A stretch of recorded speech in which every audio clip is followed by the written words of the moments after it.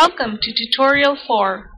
In this tutorial, we'll be using a data file as an input control for our simulations.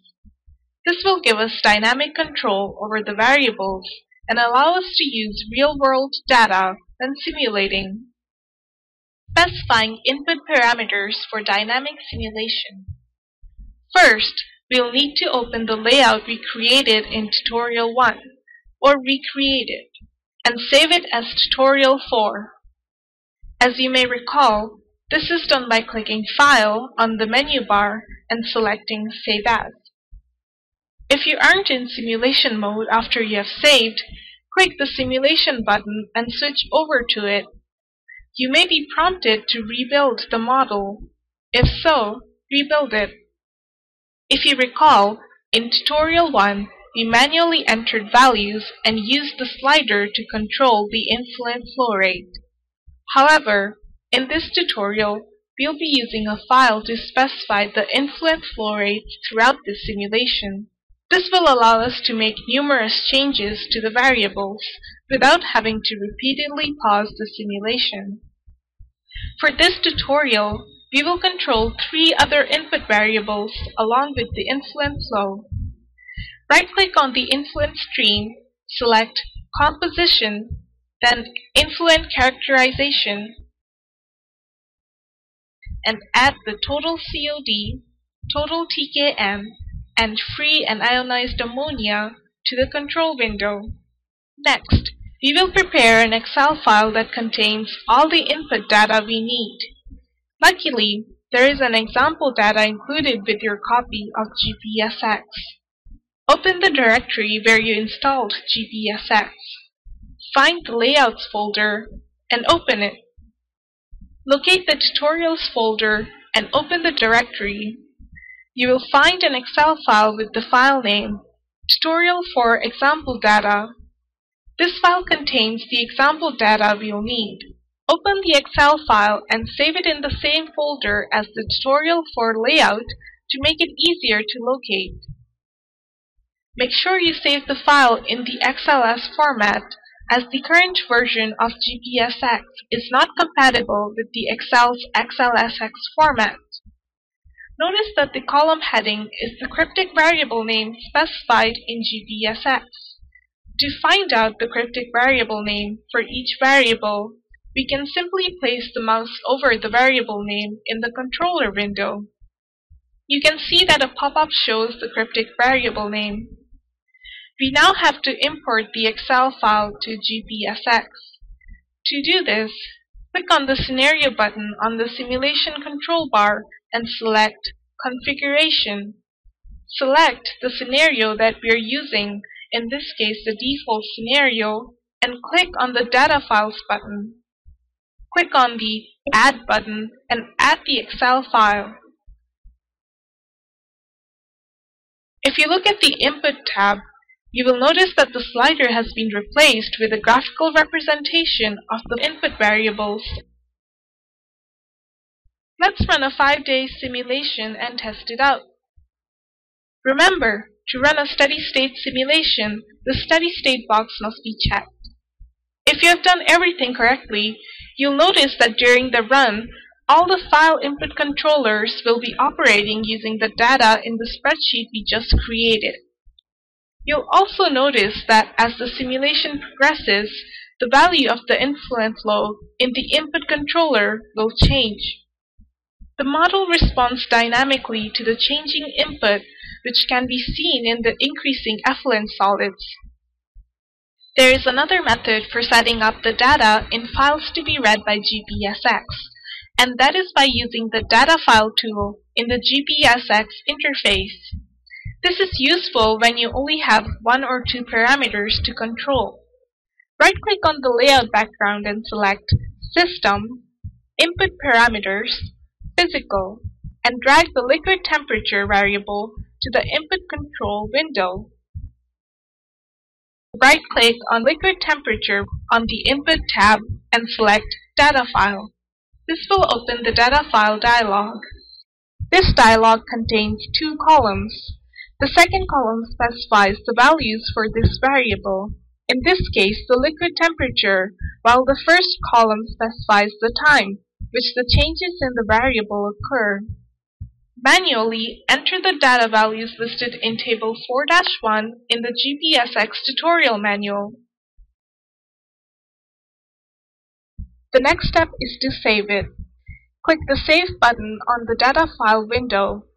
When saving, you're given the option to add additional description to the data file, including the date and a brief description. Note that the file name is auto-generated using these values, and changing these values will change the file name accordingly.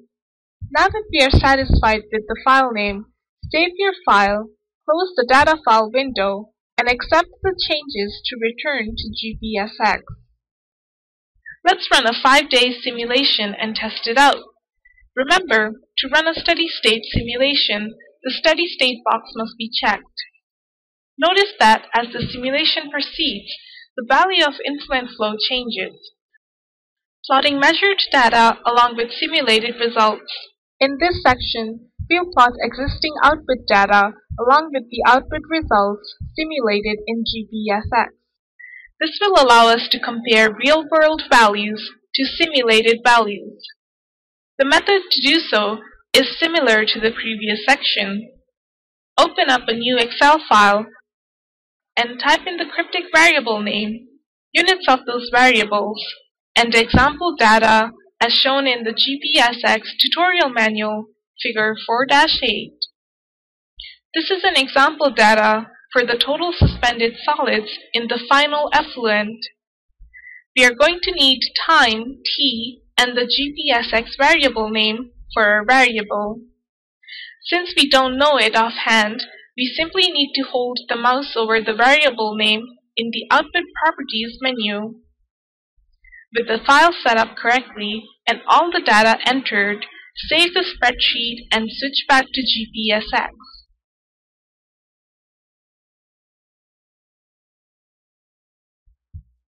Once you have saved the Excel file, go to the GPSX Simulation Interface, click the Scenario menu, and select Configuration. Click on Data Files and add the saved file to this simulation. Accept and close the window. And that's it. Run a 5-day simulation and test it out. Remember, to run a steady-state simulation, the steady-state box must be checked. You will notice data points appearing on the graph along with the simulated results. Creating a bar chart for steady-state condition. In this last section, we will plot a bar chart with existing data and simulated results. First, create a graph of the readily biodegradable substrate within a plug flow tank. Click on the New Graph tab and create a new window. Next, right-click on the plug flow tank and select Output Variable, then State Variables in individual reactors. Drag the readily biodegradable substrate variable under the Organic Variable subsection to the Output window. Repeat the method from the previous section. Create a new Excel file, type the values listed in the GPSX tutorial manual, Figure 4-11, and save it.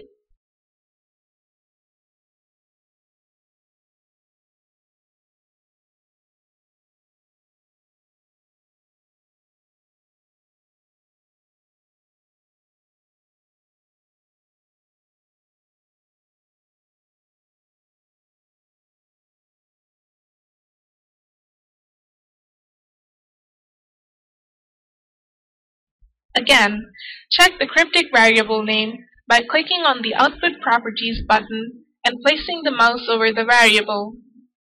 Note that the bar chart type will have already been selected. Also, check the Auto Scale box and click Accept. Then click in the Scenario menu, Configuration, Data Files, and add the saved file. Accept and close the window. Run a 0-day simulation with steady-state box checked. The data from the Excel file should also show up automatically as a bar chart. Note that the simulation result shows up as a colored bar chart and the example data shows up as a meshed bar chart overlapping the colored bar. And that's it.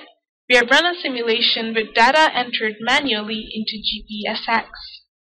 Thank you for watching this video. If you're interested in information on our other software products such as CAD.Works for preliminary design and costing, TalkScam for industrial wastewater treatment modeling, or WattPro for drinking water treatment modeling, you can visit our website at www.hydromantis.com for further information.